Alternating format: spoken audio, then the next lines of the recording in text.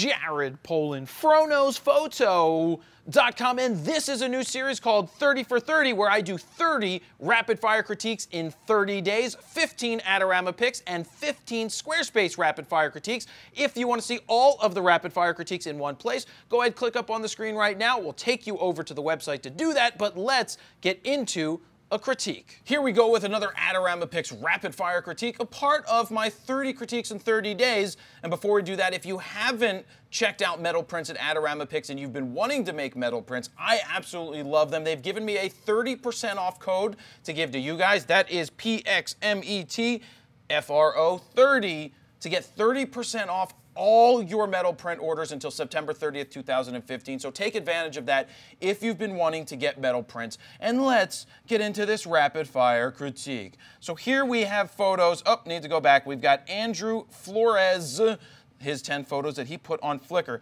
Canon EOS 6D, which is a full-frame camera, with the Tamron SP2470 2.8 VC, which people seem to absolutely love. So we've got this shot. Is this done in HDR? Hard to say, but I'm going to venture to say yes, which means that it's okay, because it's hard to tell if it's HDR or not, but I definitely think it is due to the way that the trees are lit and the way that the ground is lit. So this is okay,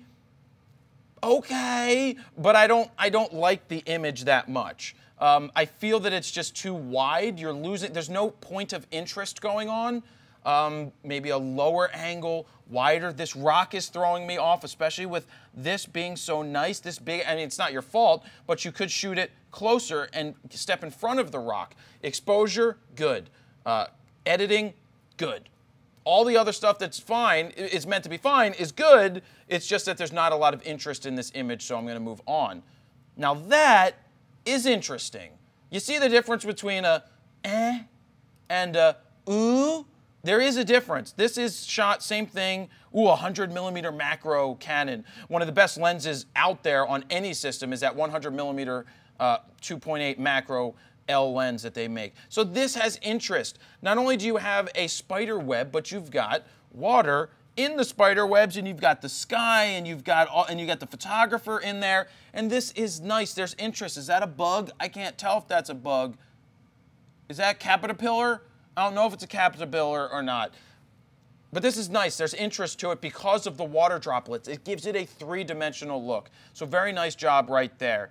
All right. Hiroshima. Wow. I want to go there one day. I want to go to Japan. Okay, so this definitely lacks interest. You know, if I need to sit here and try to find something for it, it just lacks. What are we shooting this with one? A Tamron 19-35, never even heard of that lens. Digital Rebel XTI. Big difference. This must have been an older photo. Yeah, taken on June 7th, 2013, so over 2 years ago. They must have upgraded since. Let's see, let's go back real quick. Yeah, they definitely upgraded since, and they've gotten better. So a lot of what I do when I'm critiquing photos is you have to take into consideration the talent level of the photographer. And one of the only ways I can do that, other than looking at the images and going, yep, they're really good, or nope, they have work to do, is that I have to go based off of the gear. And that's not always a telling sign. It could be very misleading. But in this case, seeing that they have shots with the Canon 6D that are much better than with their Rebel camera, and one from two, and I can look at the date, I can see that they've progressed over time, and then I can make the assumption that they've gotten better. And so what I would say is get rid of shots that aren't that good that you took years ago. It's an evolving process creating a portfolio, or when I ask for your best 10 images or a photo story, I want to see your best 10 images, which means if there's things that aren't the best, I'm going to tell you to yank it and get it out of there, which is something like this. Make this black and white to begin with, high contrast. The composition is off. There's too much dead space over here. This seems to be the focus with the people. If I was to go ahead and get the composition better, I would consider it to be something along the lines of this. Now, I would want this to be further into the left of the frame. I mean, when I'm pointing at it, I want this to be further into the corner of the frame, juxtaposed by the people here. So it wouldn't be bad, but the composition has to be better. This is okay. This is the 6D again.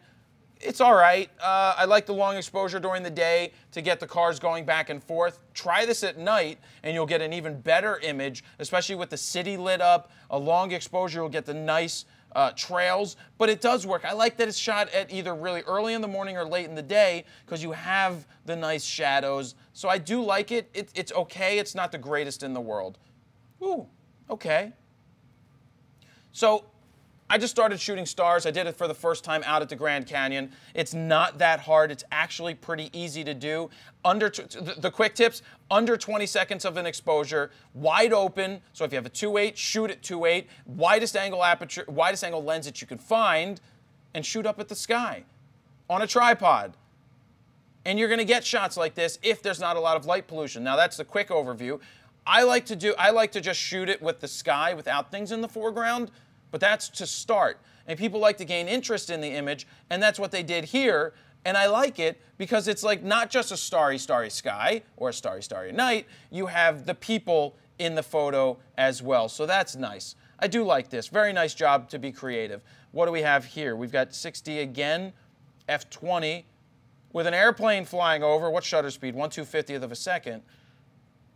See, it's at f20. I know what they're doing here. One, I absolutely love the photo. I love the concept, and I think it's all captured. You got one way, stop. I don't know what that says, and you've got a plane going the other way, which is a great juxtaposition from the one way. Now at f20, the shutter speed's at 1/250th of a second, which means the plane isn't going to be frozen, but it shows some motion that it's still there. I don't know if that's right, and I don't know if that's wrong, but I think it works in this case. You've got the nice solar flare, the sun flare, and you've got the plane. The plane, the plane. Excuse me. So I think this works. Very nice job with that. Generally speaking, you wouldn't think that this was a good photo because it's a faucet that's dirty. Clean your freaking faucet.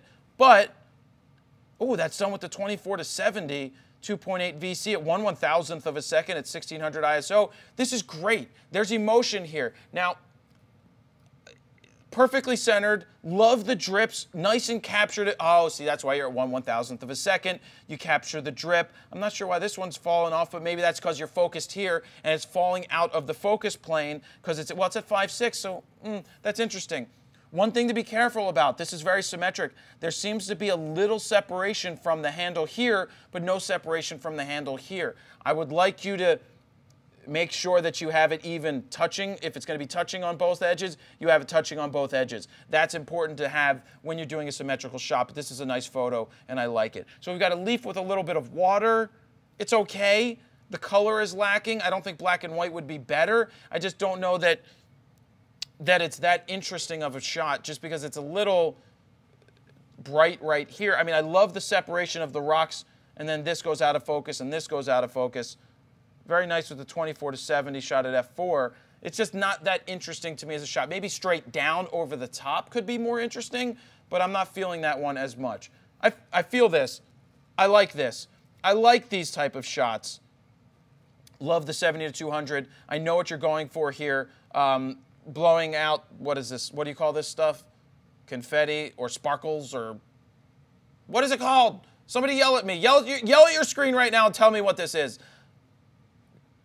Glitter, glitter! Yay! Thank you guys for helping me get the glitter term. I just wish that the contrast was up more on her face and that it was focused. You got to lock in focus on her, tell her to blow the confetti or the glitter, and then boom, you capture it. I want to see the hands further down in the bottom of the frame, maybe here, her head centered more, and then bam, get it. But the bokeh, you know, the things blown out of focus look good. Moving forward, we got a dog. It kind of looks like the dog wants to take a crap.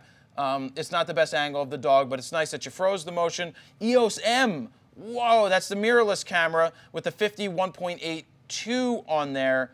Wow, I haven't seen a lot of EOS M's because they're actually not in the United States yet, coming soon, but interesting. Interesting shot, not a big fan of it, and that EOS M does not have a viewfinder, but you have to pay for it separately if you want to add a viewfinder. Very nice set. Really like the images in this set.